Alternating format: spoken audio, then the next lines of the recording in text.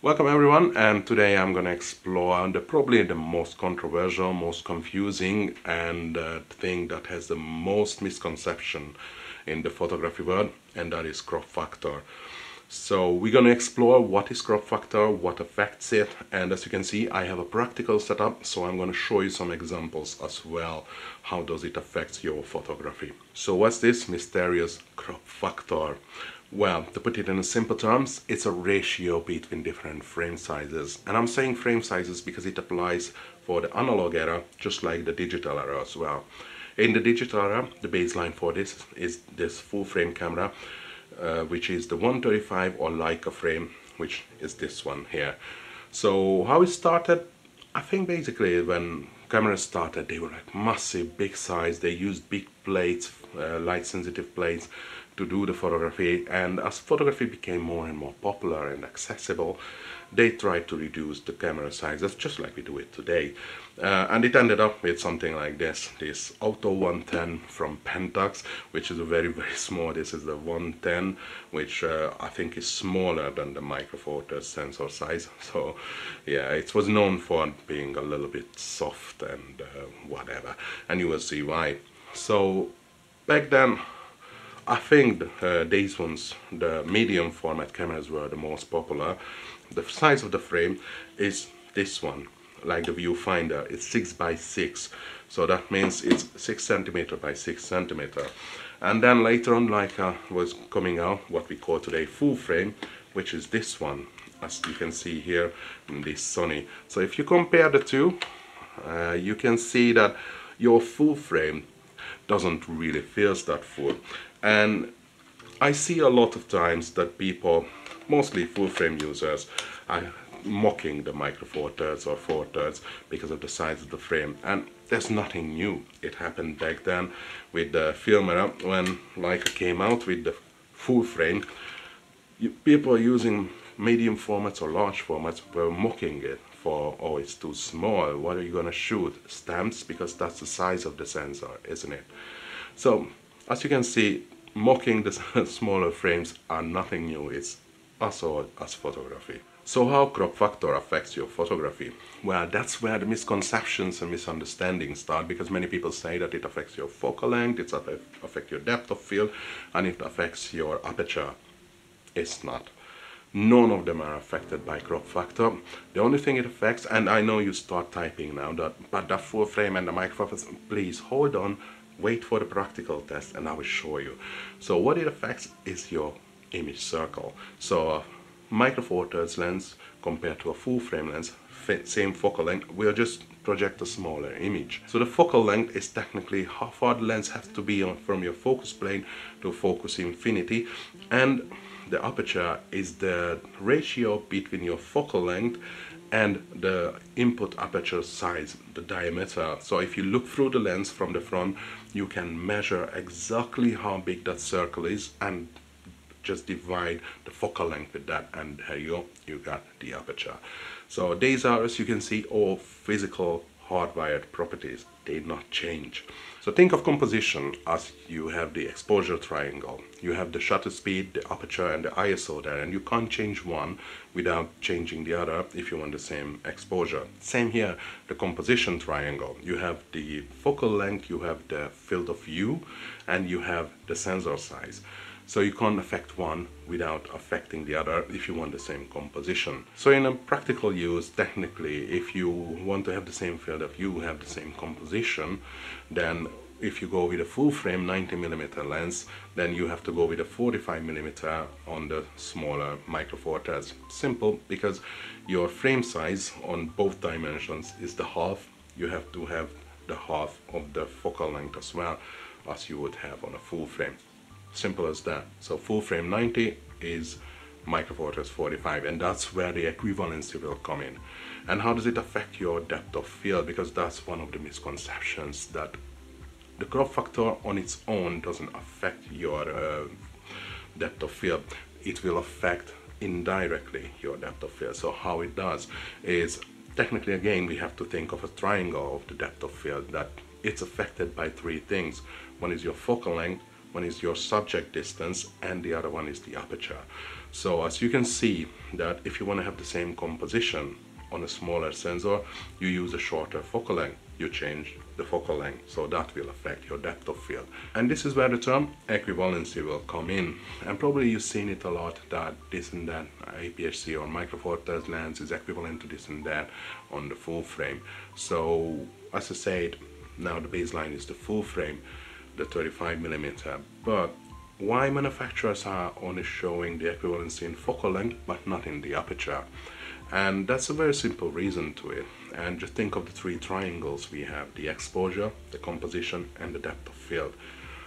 Now equivalency will directly affect the composition, isn't it? Because when you want to keep the same field of view on a smaller sensor, you need to change the focal length. So there, the sensor size is directly affecting the focal length, hence they're showing it.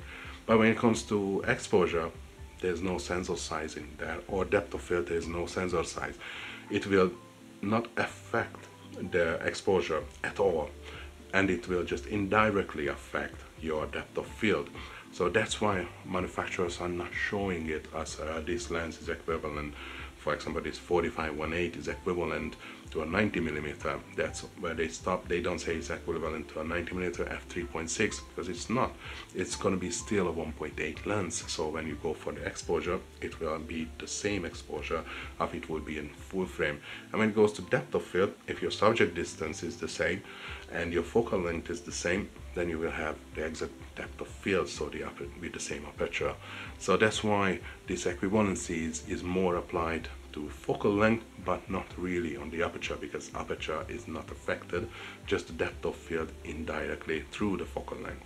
So I hope this clears the confusion around crop factor and equivalency in focal length and aperture, and why manufacturers are only showing the focal length. It will also make a bit of confusion, and it already creates, because I've seen many times that they say that Micro Four Thirds is no good because it needs more light, and actually it doesn't, because f1.8 is the same as on full frame or medium format or large format, so you will have the same exposure. And if companies will show that yeah, this lens is equivalent to f3.6, then that will make it confusion, so I need to change my ISO or shutter speed, but actually it doesn't. So what are the advantages and disadvantages of the smaller frame size? And I'm saying smaller frame size because it's not Micro Four Thirds versus full frame. It could be full frame versus medium format versus large format, or Micro Four Thirds versus large format, why not? So you can see that these things is going on since the dawn of photography, when the smaller 135 film frame was mocked by the medium format users. It's nothing new. But one disadvantage is the depth of field. So as you see, the frame size doesn't directly affect it, just indirectly through the focal length and the subject distance maybe. So if you want to go for the most blurred out, shallow, bokeh-licious background, then the way to go is medium format, and after that the full frame, which is the most affordable right now. But talking about affordable, when it comes to lenses, the Micro Four Thirds system has lots of f1.2 lenses that are about the same price as a f1.8 often, or an f1.4 lens on a full frame, and they giving you pro quality lenses, so weather sealed, and all these things are just built in. So as you can see, it's not that hard to achieve a shallow depth of field with Micro Four Thirds. Even this 1.8 45mm lens gave me some really nice blurred backgrounds, because the bokeh is not just about the quantity of depth of field, but the quality of the blur as well, and Micro Four Thirds has nothing to be shy of there. But again, if you want the most bokeh-licious background, then yeah, full frame is the way to go. The other disadvantage is coming from the film mirror as well. So for example, this 110 was known for having not so good quality pictures, and medium format and large format was the absolute detail champion. And the reason behind this, because how it worked, that the film was kind of like light sensitive crystals, and the size of the crystal was making it how sensitive the film is. So obviously on a larger surface you can put more crystals and can have a little bigger size. So the same works in the digital era with the size of the actual pixels. So for example, a 20 megapixel Micro Four Thirds has exactly the density of an 80 megapixel full frame. So this 20 megapixel Micro Four Thirds with the exact same technology, and that's very important. And the exact same technology will be as noisy as 80 megapixel will be on full frame. But the reason why I'm mentioning technology, because it's getting better and better. So now this kind of disadvantage is diminishing, but it will be always there, because whatever technology you can put in a Micro Four Thirds, you can put in the full frame. And I think that's one of the reasons why Micro Four Thirds have a bit bad reputation, because APS and full frame was going ahead in technology a lot. Just think about the backside illuminated sensors. Olympus, OM1, actually it's OM systems now, just catched up recently. For APS-C we have it since 2012 I think, with Samsung NX1, or with full frame we have it since 2015 or 16 with the Sony a7R II. So as you can see, there is a lagging behind on technology, and that could cause the Micro Four Thirds a bit of bad reputation, making it noisier. But it's not because of the frame size, but because of the technology that is in the cameras.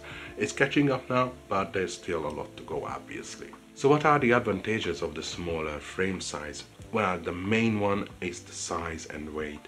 So when it comes to bodies, they're nearly the same size if you look at this Olympus versus this Sony. Because of the technology they have to put in, they just can't do much with the body. But there's a lot to do with the lenses, because they have to cover a smaller image frame and a smaller image circle. They can be much smaller, narrower, and that means they're gonna be lighter. So there is one advantage, and I think that's the biggest one, that it's just so easy to carry around compared to like a full frame system. Also it comes to the composition, that to have the same composition you can go with a shorter focal length, so again smaller size. Another advantage is the IBIS. Obviously a smaller sensor is easier to move around than a bigger sensor. So simple as that. The IBIS just absolutely fantastic on Micro Four Thirds, the Olympus cameras. You can have like really good handheld videos and photos, not worry about it. And also you can have some features in the camera, like the handheld high-res shot in the EM1 Mark III and OM1. It just makes things easier, smaller size, easier to move around, you can do more precise movement.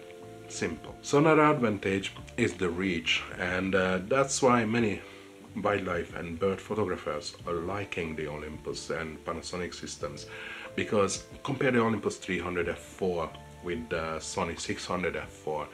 Now obviously the Sony will give you a little narrower depth of field, as we've seen before, but it's not really important in wildlife. But you can have the same aperture, so f4, so you can have the same shutter speed and ISO, but you have to carry a much smaller system, which when you're hiking and trying to find these animals, it makes a massive difference. So as you can see, size does matter. Another advantage for the smaller sensor size is coming for the exposure in two ways, and let me explain you why. There is this rule for exposure that if you use a 50mm lens, then you should use a 150 or even faster shutter speed. So for example, when I need to use a 50mm on a full frame, I can get away with a 25mm for the same composition, which means instead of 150 I can go with 125 to avoid the camera shake. So you have already one stop there. But if I want to go for the same depth of field, so for example, when you're shooting landscapes, you go down to f8, f11, you would be able to use, instead of f8, f4, so that's already two stops. So you can see that handheld you can get away with 3 stops. Combine this with the excellent image stabilization in the Micro Four Thirds system, and you can see that you can do a lot with handheld that you might not be able to do with the full frame. So that's an advantage again for the smaller sensor size. Enough of the talking, let's go to the practical setup. So what I have here on this side is the camera fixed to the table with this Falcom clamp, and I added my Benro gear head through this F50 Falcom system, which I will review later. And on the top we have the Tamron 90mm lens attached via this very generic lens collar. I choose adapter because, as you can see, I can quickly change between the two lenses, and as you can see that the lens itself is fixed, so I can keep the same object distance.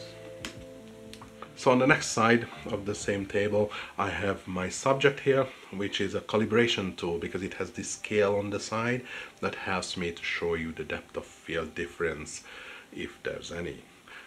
And it's attached to the table via this little plate that I'm using mostly for macro photography, with Z mount from Move Shoot Move, and it's all fixed to the table with this strap, and I just have this on the top of all of these. So as you can see, this is a very fixed setup, so I can make sure that my subject distance never change. So for the first test I was shooting with the same lens, same subject distance, same aperture. So you can see that this is the Sony image and this is the Micro Four Thirds image. You can already see the composition difference, especially if I overlap them. So now the inner frame is obviously the Micro Four Thirds. So as you can see, there is a big difference in the composition, and that's because the Micro Four Thirds is cropped in. So obviously there's going to be a difference in composition. Just remember our composition triangle. But when I zoom on the scale and I put them next to each other, so here's Micro Four Thirds on the left and the Sony on the right, you can see there's basically no difference, and that's because, remember, the depth of field triangle. So we have the same aperture, same lens and same subject distance. Therefore my depth of field is exactly the same, and it makes sense. Just think about it. If you take the Sony photo and you crop it to the same as the Micro Four Thirds photo, the depth of field will not change because it's the same photograph. And it doesn't matter if you do the cropping in software or hardware, the results will be the same. So that's why the depth of field is not affected by the sensor size directly. So for the next one I do the equivalency test. So this time I'm using the 45mm on the Olympus and the 90mm on the Sony. So 45 on Micro Four Thirds, 90 on the equivalent focal length on full frame. So if I put the pictures next to each other, you can see that it's the same composition. But when I zoom into the scale, here you can see the difference. Now it's the same aperture, so both lenses are at f4, and you can see that the full frame wins.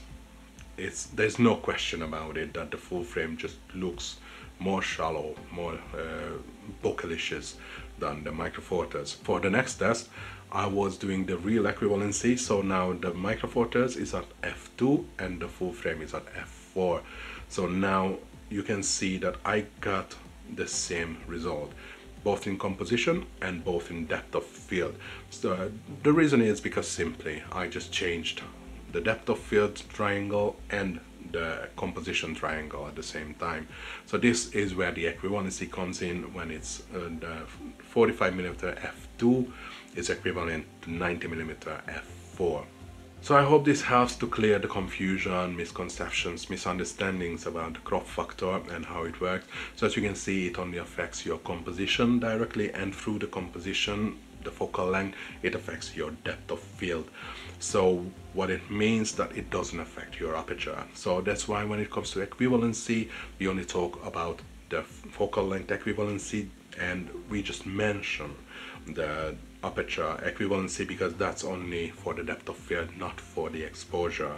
So you have the same shutter speed, same ISO if you have the same aperture, and as you're saying, you have the same depth of field. As long as you're shooting with the same lens from the same distance, you just have a different composition. So thank you for watching, and if you like this video, just give us a like and don't forget to hit subscribe so we can create more videos like this, and see you on the next one.